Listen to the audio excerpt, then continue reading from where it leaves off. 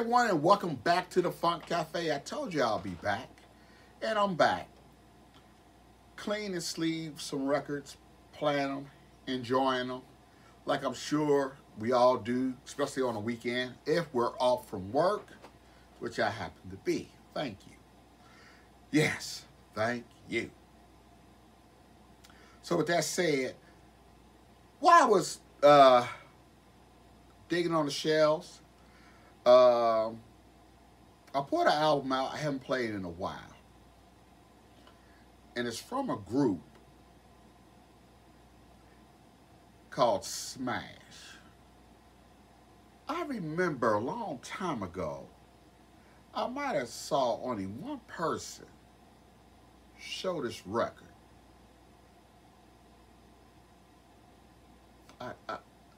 I think I might have seen my man Secretary of Funk, Van, show this record. And the record I'm talking about is a group called Smash.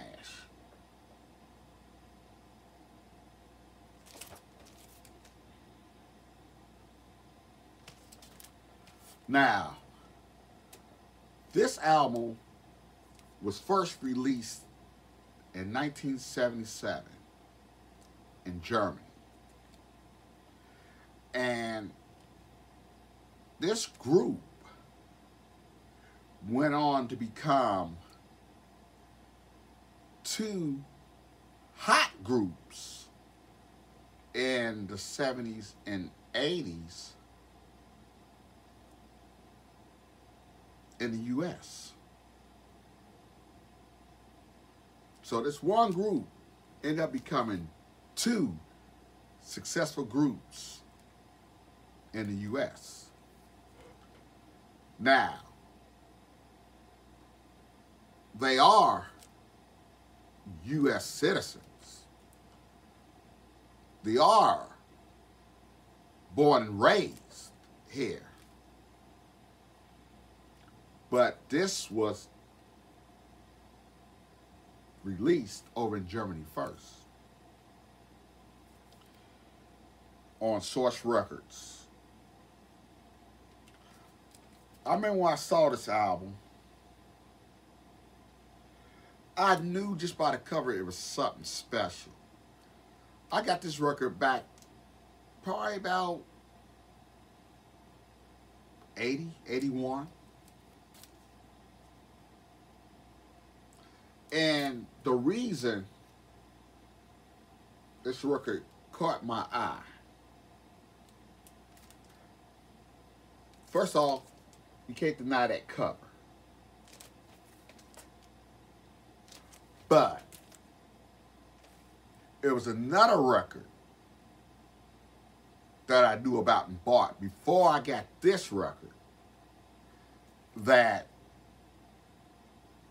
I would say kind of linked me to think this record was going to be special too. And I pulled that record to show you. The Adventures of Captain Sky. Can you see that superhero type thing going on here? And this was released in 78. Which when it released, I bought it in 78. The Adventures of Captain Sky. Yes. Everybody know Wonder Worm. Everybody knows Super Spawn. Yeah. Fantastic, fantastic funk album. Now, to get back to Smash, like I said, this group produced two very popular groups that I'm also going to show. But I'm going to read this bio at the bottom, and then we're going to continue. It said, Source presents a unique young group, Smash, first releasing in Germany in 1977. This album hit the top in the West German Swiss music circles. The group from Michigan and Ohio now have a chance to work their music charisma on a new audience. This album is, I would say, funk driven. Funk driven.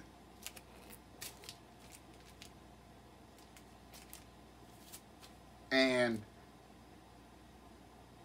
listening to the music that they went on to do after this album is totally different than what you will hear on this. This is like some funky stuff right here. So, I'm going to show you the first group. And that group is Switch. Everybody know that There Never Be. You put a switch on me. It's so real. Somebody's watching you. And if you know anything about Switch, you know it was made up of some DeBarge brothers. Tommy DeBarge, Bobby DeBarge. And of course, Gregory Williams.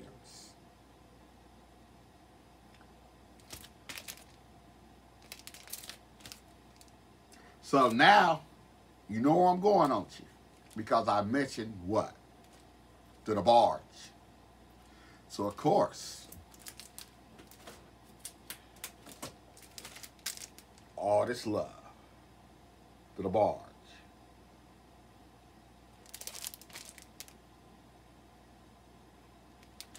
Now, I'm going to go back to Smash. Here's Smash. It was Stanley Hood, Andre Arbney, Marty DeBarge, Randy DeBarge, El DeBarge, and Arnett Hayes.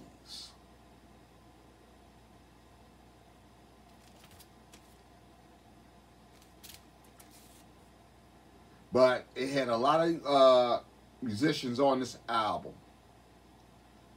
And of course, Gregory Williams, vocals, trumpet, as he played in Switch. And, man, let me see. Another name. Stanley Brown, vocals. Bobby.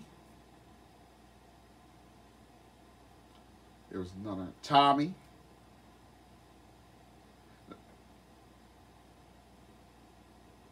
And somebody else I recognized on here.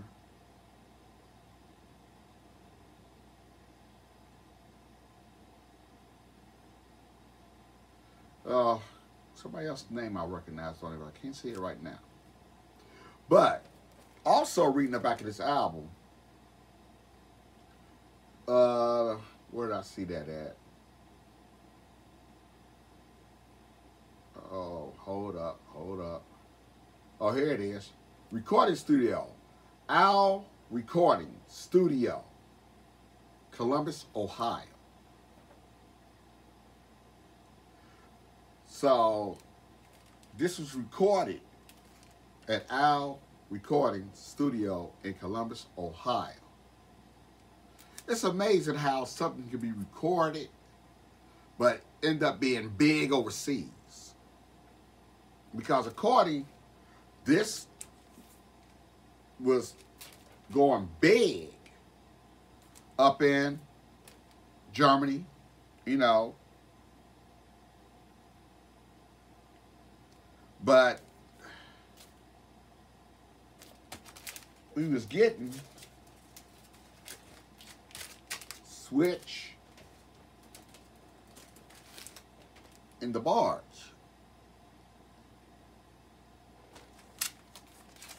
Now, granted, this was released in '77, and I would like to know, put it in the comments, did anybody know this album in '77 on its release date? I'm gonna be honest, I didn't. It escaped me. Like I said, I picked this up like in like 80, 81, something like that, if I can remember. But I was playing the hell out of these albums.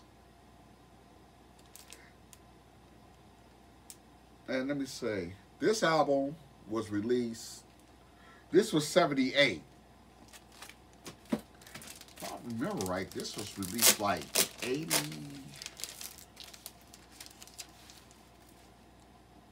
82. Yeah.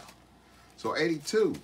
And I remember picking that up probably around, yeah, 80, 82 maybe. And that's when I kind of started linking this together. I forgot all about that till I just went back and pulled Smash and played it. Funky stuff. Funky stuff. And like I said, Captain Sky was the thing that definitely, when I saw it, made me pull it.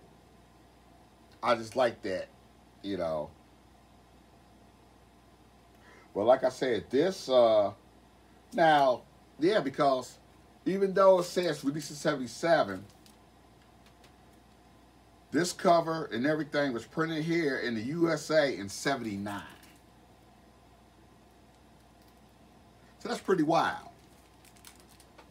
So, do anybody know about Smash? If you do, leave me a comment. Captain Sky? You don't hear people talk about Captain Sky. Not a bad funk album. Captain Sky. But that's another story. Yeah. But I just thought I'd drop that.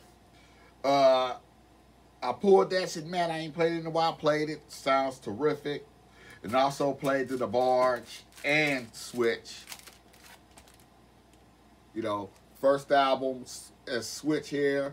First album as the Barge here. And just great music all the way around. So if you know these records, to me, I would say get to know the humble beginnings, which became this. Well, that's all I have for now. I don't know if I might be back. Chances are, no.